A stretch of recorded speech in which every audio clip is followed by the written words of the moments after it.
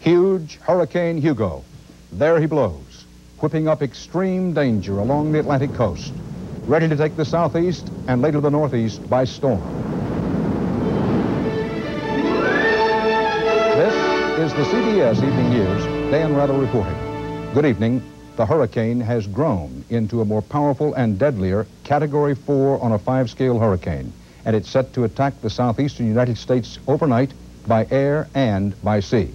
The hurricane now packs killer winds of an estimated 135 miles an hour and a lot of water. It is the strongest and most dangerous storm since Hurricane Hazel in 1954. The hurricane also carries the potential for a, quote, lethal storm surge, meaning a devastating wall of water 12 to 15 feet high. The map reminds us of how far this hurricane has come from out over the Atlantic and how much it is fed on the energizing Atlantic Ocean waters. It's now estimated to be about 180 miles south of Myrtle Beach, South Carolina. Forward motion 20 miles an hour toward the northwest in the direction of the southeast U.S. mainland. Best bet computer projection has the eye or center of the storm making a Carolina crash possibly as early as midnight Eastern time, a bad time because that's just before high tide. Most likely target, Myrtle Beach, possibly at high tide. That would dramatically increase the danger from a storm surge. Official hurricane warnings are up all along the coast, from Florida's northern border through most of North Carolina. That means the hurricane is likely to strike somewhere within that area within the next 24 hours. Mass evacuations are underway throughout the hurricane warning area. That includes the coast of Georgia, of course. CBS News reporter Scott Pelley is there. Late this afternoon, Hurricane Hugo pushed a wave of evacuees onto highways leading out of Savannah, Georgia. An estimated 200,000 residents and tourists are seeking higher ground. This is a notice of evacuation. We're asking everyone, please be off the island by 3 o'clock this afternoon. The evacuation of the barrier islands began early this morning. Hugo is expected to hit during high tide, increasing the threat of severe flooding along the Georgia and South Carolina coasts. The island will be covered. We know that the road will be underwater, and there's no way to get off the island once that road is covered. On the resort island of Hilton Head, roads were jammed with late evacuees. Here, 30,000 residents and tourists were ordered to leave. Worst problem is people are trying to get off the island and waited too long. We've been asked to evacuate. They're evacuating the nursing home, and we're going to leave. On Tybee Island, just east of Savannah, residents of a nursing home were among 5,000 islanders packing up. 19th century homes and historic landmarks were closed just before electricity to the island was shut off. Despite the strengthening winds, some still refused to leave. Just another hurricane as far as I'm concerned. We might have a little water surge, but we've had water up to Butler Avenue before. Hurricane declaration. On the mainland, Savannah prepared for high winds and a possible flood along the historic waterfront. Some storm supplies ran out days ago. The last time a hurricane of this magnitude hit the Savannah area was about 100 years ago. Then the island I'm standing on now was under 19 feet of water. The flood surge here tomorrow may reach that high again. Dan? Scott, other than a menacing sky behind you, it looks so quiet and peaceful there. Is anyone having trouble believing that the hurricane is going to be as bad as the Weather Bureau predicts? Well, this island, Tybee Island, is about 95% evacuated, but there are a few people who are hanging on. One man told us, a captain goes down with his ship, I'll go down with my house. Scott Pelley, thanks. Once the hurricane hits land, the big question is what next? Computers at the National Hurricane Center now project that the hurricane may head inland, then track all the way up the east coast, passing near Cape Cod and out to sea by, say, Saturday morning. Keep in mind that while the hurricane's eye is over land, it will be losing a lot of power, the whole storm will.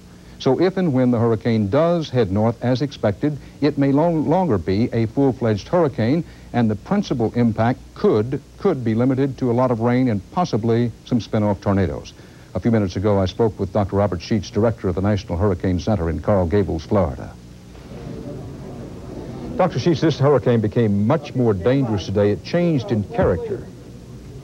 Yes, as a matter of fact, it strengthened more than we had thought, Dan, and not only the center part of the hurricane, but also out towards the northeast, and it's now a Category 4 hurricane that's near the top. Beyond, above North Carolina, what can be expected?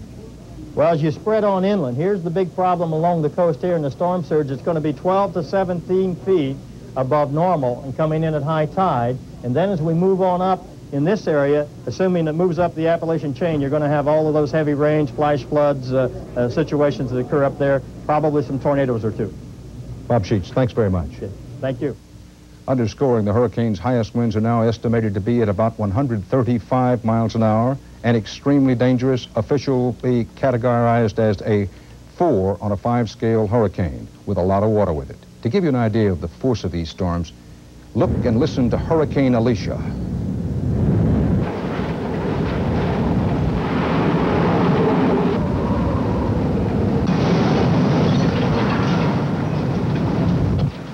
Alicia's winds were only about 115 miles an hour when it tore through Texas in 1983, blowing out windows, ripping off roofs, and knocking down trees. We just wanted you to see and hear the power of this kind of storm. In South Carolina this afternoon, the governor ordered an evacuation of coastal areas. Not everyone is complying. Reporter Aaron Hayes is on the scene in Charleston. The barrier islands here have already been conceded to Hugo, abandoned as it becomes clear the hurricane will hit.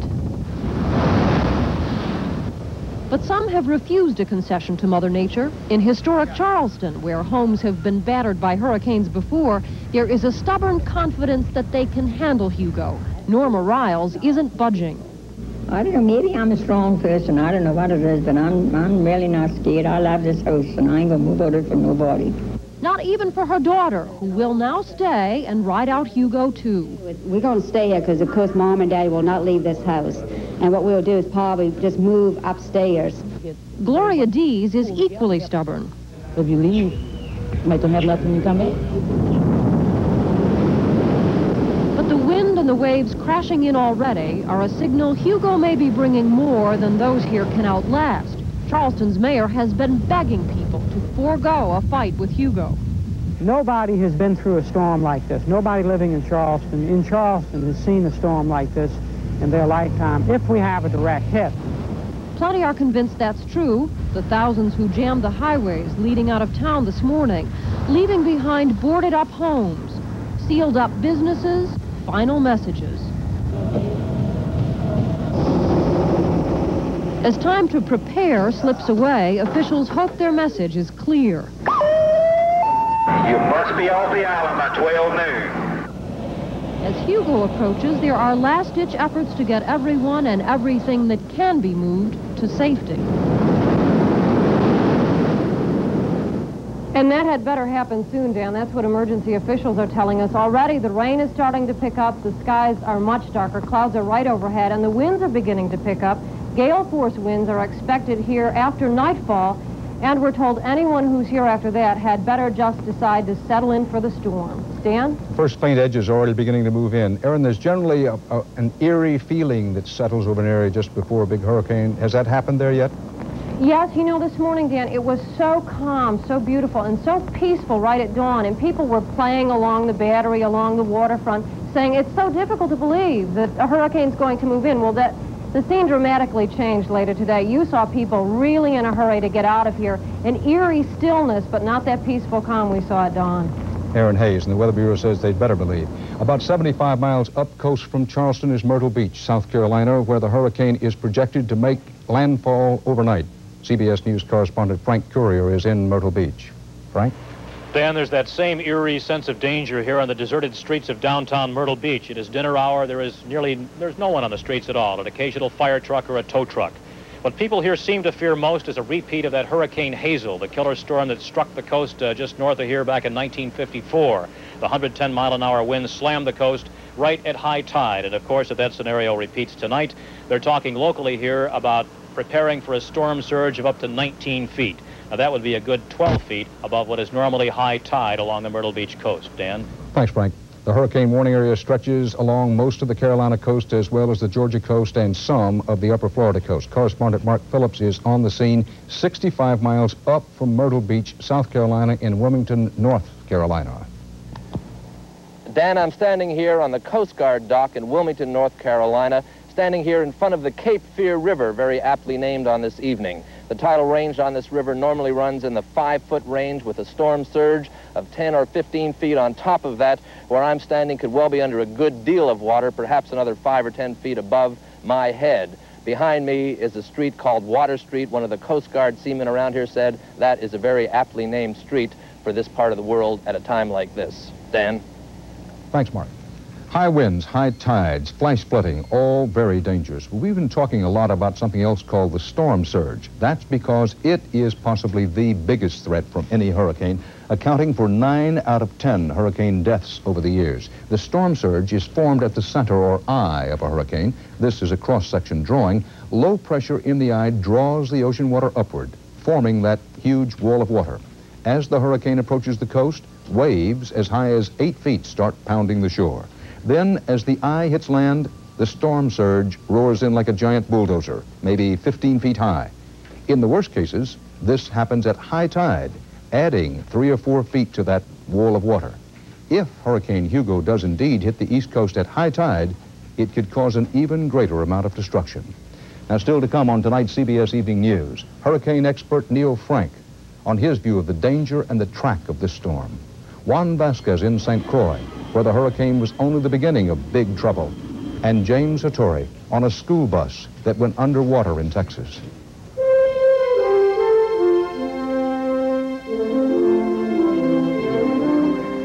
A witness to the tragedy in Texas today said they were just trapped. James Hattori reports on the deaths of 19 school students.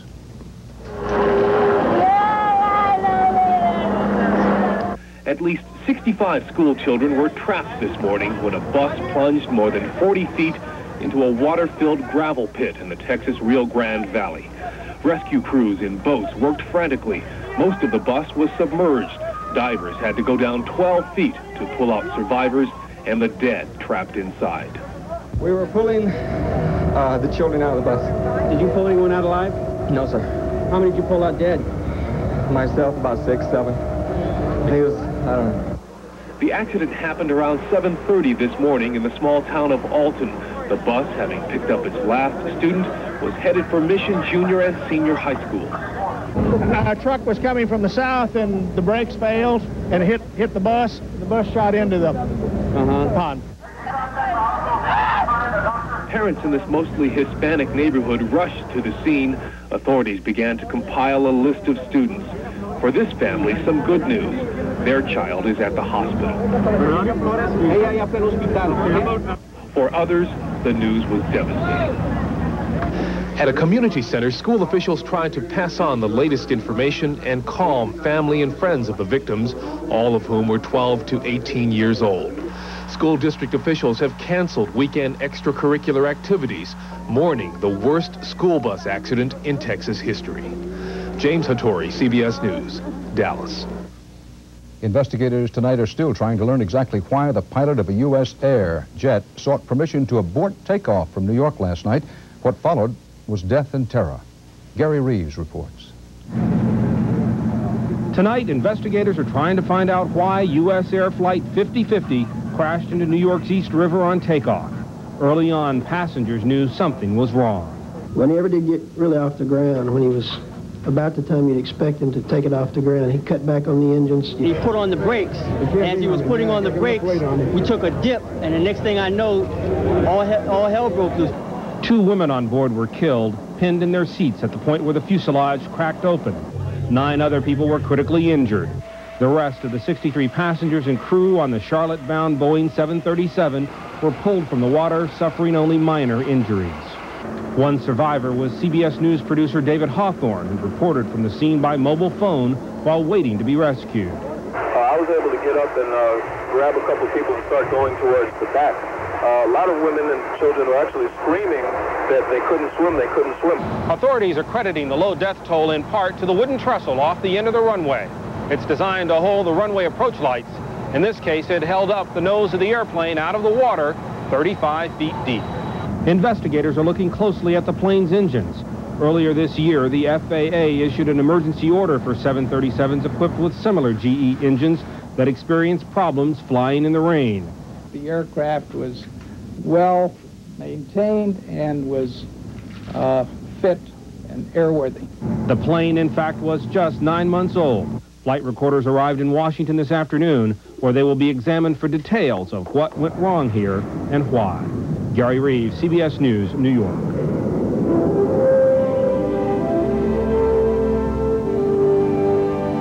some of the other news of the day. In Washington, Soviet Foreign Minister Shevardnadze met with President Bush at the White House. They agreed in principle to a Bush-Gorbachev summit. No date set yet, and they discussed U.S.-Soviet arms control proposals. Shevardnadze next holds 2 days of talks with Secretary of State Baker at a wilderness lodge in Wyoming. All this comes just 1 day after Mikhail Gorbachev engineered the ouster of several old-line communist opponents in his ruling Politburo at home. An overnight bombing wave in Bogota, believed to be part of the terror campaign by Colombia's drug thugs. In all, 10 bombs exploded all around the Colombian capital, targets 9 offices of Colombia's 2 major political parties and a bank. At least 2 people were injured. A ruling today in a divorce case that could set precedent in the high-tech, highly emotional field of in vitro fertilization. A judge in Tennessee declared that life begins at conception. He then awarded custody of 7 frozen embryos to Mary Sue Davis, who says she hopes to carry them to term. The judge denied custody to her estranged husband, who said he didn't want to be the father. The eggs were fertilized and frozen last year before the marriage broke up.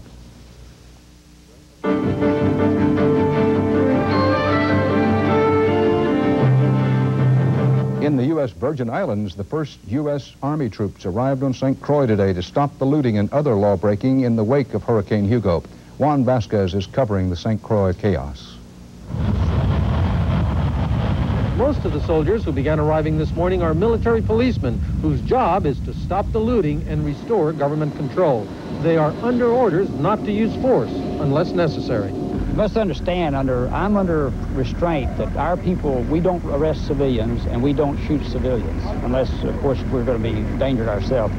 The biggest fear involves prisoners who escaped or walked away from the island's maximum security facility. Today, officials said there may be 200 at large.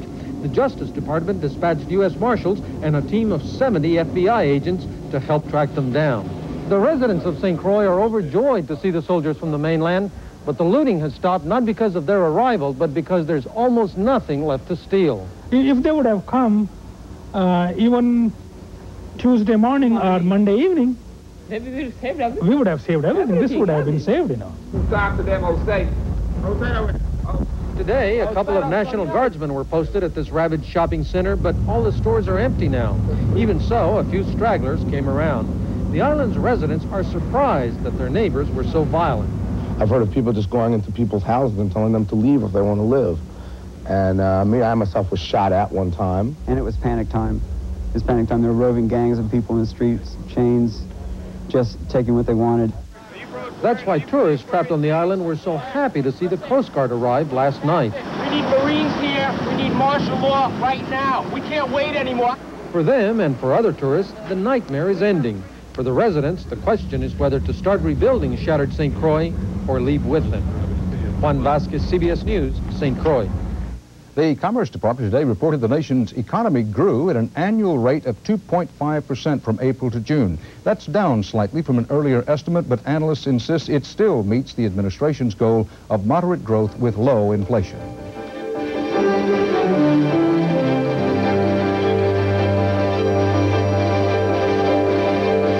There'll be a special hurricane edition of 48 Hours tonight at 8 Eastern Time on this station. CBS News will be tracking the hurricane throughout the evening as the eye of the storm moves inland.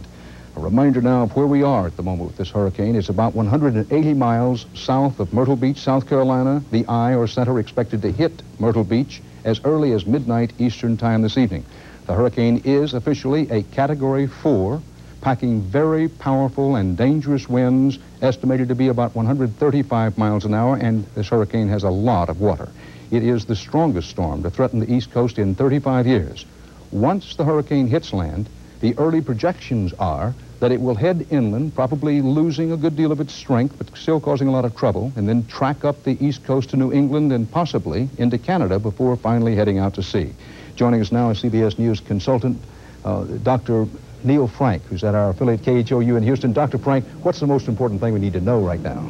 Well, Dan, there's a combination of a number of bad events with this storm today. You've already indicated that the winds increased today up to 135 miles an hour. That means it's a Category 4 hurricane on our Saffir-Simpson. hurricane scale. That also means that the water, the storm surge, is going to be several feet higher than we had originally indicated. So it might be 15, maybe even 17 feet above normal. And it looks like the center is going to cross the coastline pretty close to high tide. And if it does that, then that adds another 3 or 4 feet. So we got a very serious hurricane moving onto the coastline tonight, the most powerful hurricane to move onto the South Carolina coast this century. You know, Hurricane Hazel in 1954, the center of it actually moved over into the North Carolina area, even though Myrtle Beach got a very bad brush with that storm. So we got a bad storm moving onto the coast tonight, and I certainly trust that the people got off those islands this afternoon. Now,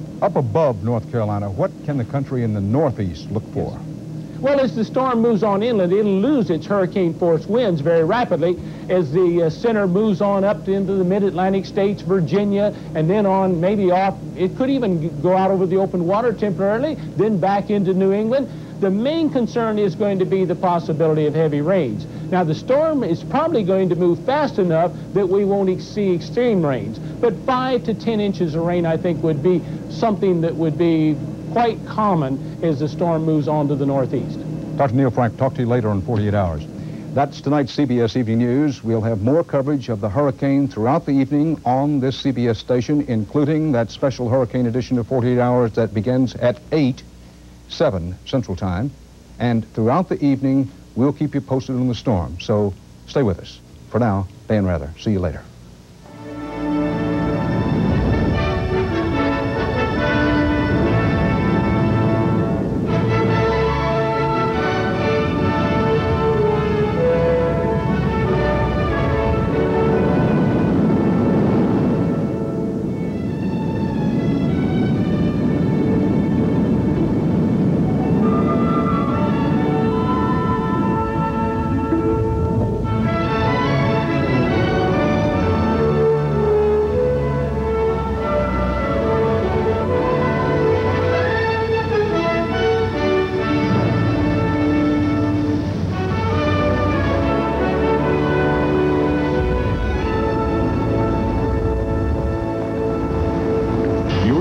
Of Hurricane Hugo.